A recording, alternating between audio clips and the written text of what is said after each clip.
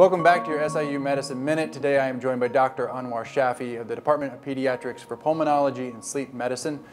Dr. Shafi, thank you so much for joining us today. We greatly appreciate it. Thank you for having me. So today we want to discuss pediatric sleep apnea. So I'll start off by asking you, what is sleep apnea within children? So sleep apnea is a sleep disorder in which there is pauses in breathing or intermittent shallow breathing, which causes disruption in sleep. It's of mainly two types, central and obstructive. Obstructive sleep apnea is the more commoner one. And as the name implies, it is obstruction of your airway in the neck area. And what it causes is it causes either complete or partial collapse of the airway, which interrupts breathing and causes multiple awakenings, disrupting your sleep.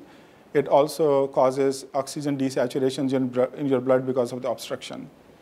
So when does someone, say maybe a parent, suspect their child has sleep apnea? So sleep apnea is brought to attention by snoring, but we look at other symptoms. Those symptoms include restless sleep, gasping or choking during sleep, sweating, mouth breathing, sleeping in abnormal positions, and also difficulty waking up in the morning.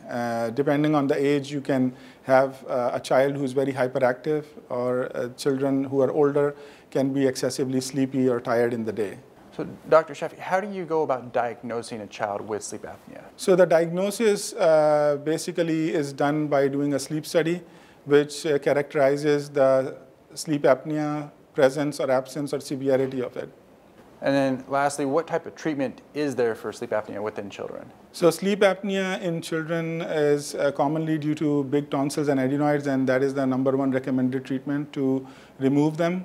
If that is not an option, then children are treated with a CPAP. And as far as maybe parents go that are concerned their child might have sleep apnea, where would they go to find more information? They can visit our website at siumed.org. Dr. Andrew Shafi, Department of Pediatrics for Pulmonology and Sleep Medicine, thank you so much for joining us. And thank you for watching today's SIU Medicine Minute.